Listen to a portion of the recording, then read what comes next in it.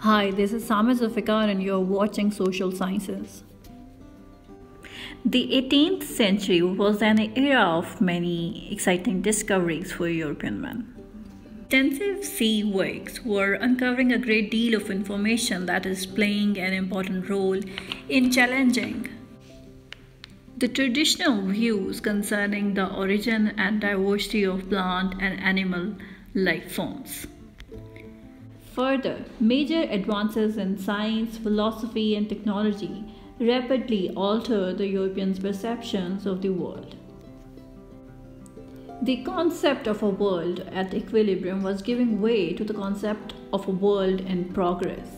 As advances in chemistry and physics were beginning to stir up public faith in scientific inquiry and analysis, archaeological breakthroughs challenged some of Europe's most established beliefs.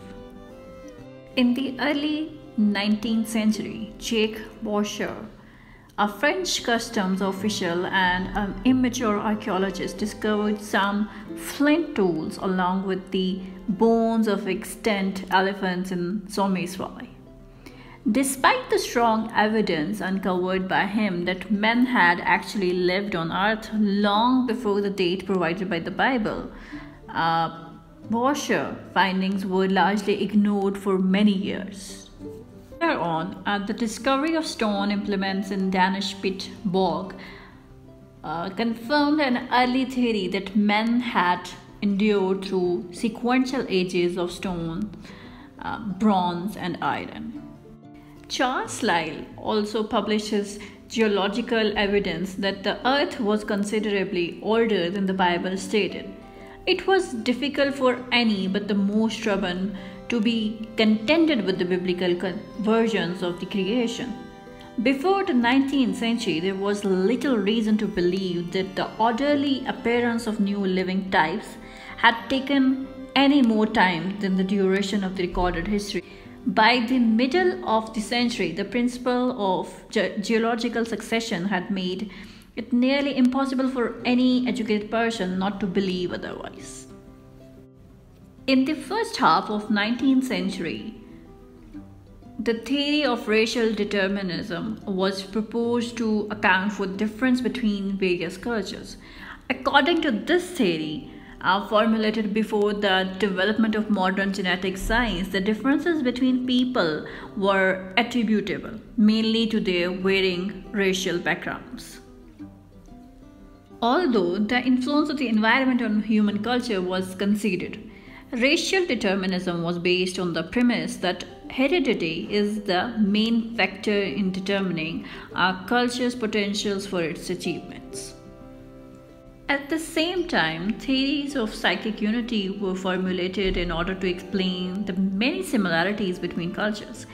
These theories held that the human mind was essentially the same all over the world and that all people began to develop their cultures with the same psychological potential.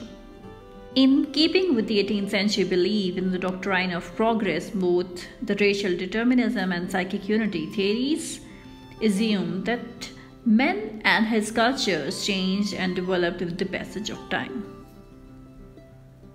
It is believed that the concept of evolutionism was already prevalent in the society before the arrival of Charles Darwin's theory. Charles Darwin, in his book The Origin of Species, he gave the first formal statement of the theory of evolution. Although Darwin himself was concerned primarily with the way in which various species developed through biological evolution, his ideas gave new impetus to the concept of cultural evolution, which had been roughly developed by earlier anthropologists. The anthropological evolutionist believes that society and culture develop in a regular sequence of predictable stages. By studying social evolution, they hope to develop a science of culture that could formulate universal laws of human behavior and culture development. In looking for such laws, the evolutionists tended to emphasize the similarities among cultures rather than the differences. Although they did not completely deny the importance of the exchanging of cultural traits between societies, they believed that isolated societies tend to develop similar tools and institutions independently in the course of time. The process whereby cultures develop similar features without cultural exchange is called as independent invention. All societies pass through the same stages of evolution in a fixed sequence.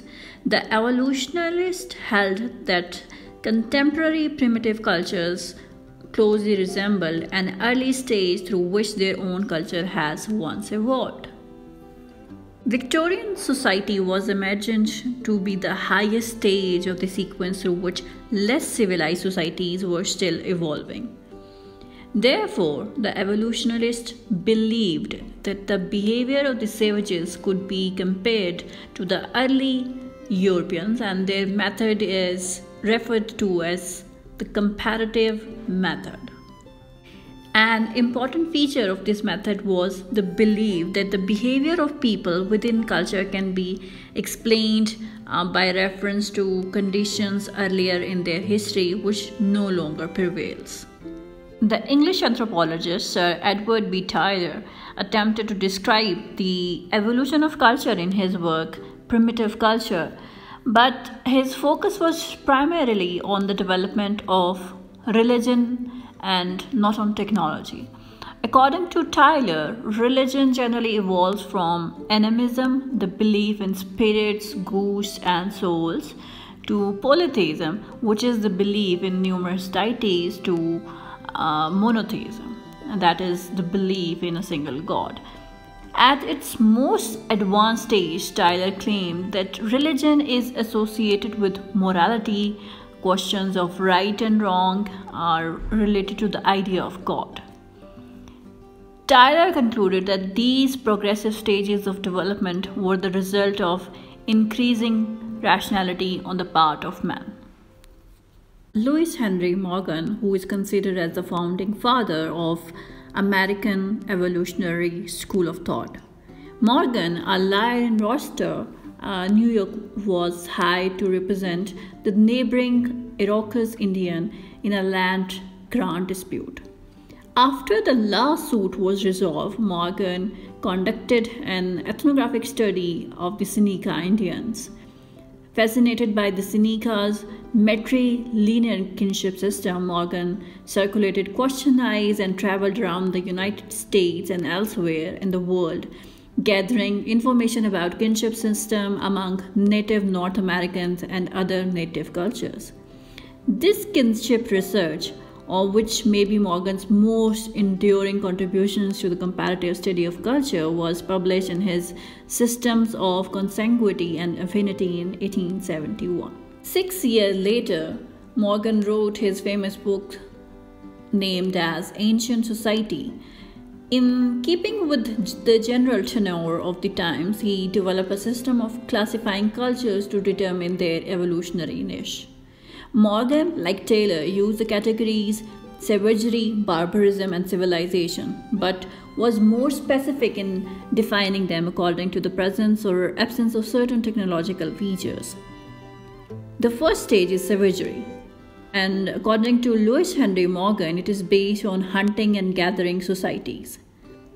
The middle of three basic stages of 19th century theory developed by Henry Morgan, holding that all cultures evolve from simple to complex system: savagery, barbarism, and civilization.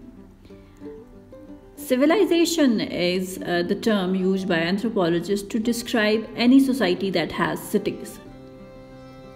Further, he subdivided the stages of savagery and barbarism into three distinct subcategories: lower, middle, and upper.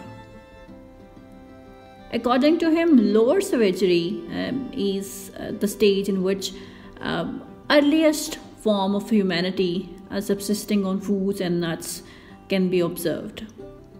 Middle savagery begins with the discovery of fishing technology and the use of fire, and upper savagery begins with the invention of the bow and arrow. Whereas lower barbarism began with the advent of pottery making. Middle barbarism began with the domestication of plants and animals in the old world and irrigation cultivations in the new world. And upper barbarism begins with the smelting of iron and use of iron tools. And in the last stage, when we talk about civilization begin with the invention of the phonetic alphabet and writing. This is the classification of Lewis Henry Morgan. I hope you get all points, and if you have any questions, you can ask in the comment section below. Last but not least, we have Harper Spencer, whose work is considered as one of the valuable inputs in evolutionary school of thought. Tyler's approach was closely paralleled in the writings of Harper Spencer, although Spencer's emphasis was considerably different in principles of sociology, as Spencer traced the supposed evolution of marriage from polygamy through monogamy and stressing the evolution of society towards increased specialization and complexity. Like Morgan and Tyler, Spencer envisioned the evolution of culture as taking place in distinct and definable stages. What the 19th century evolutionists were attempting to establish was a scheme for the historical progression of cultural forms. In seeking out universal cultural laws, the evolutionists hoped to explain the similarities and differences between cultures. Although the work of evolutionists was an important step towards finding natural causes for cultural development, their basic belief that all cultures pass through identical stages of development often led them to excessively generalized and overly simplified conclusions.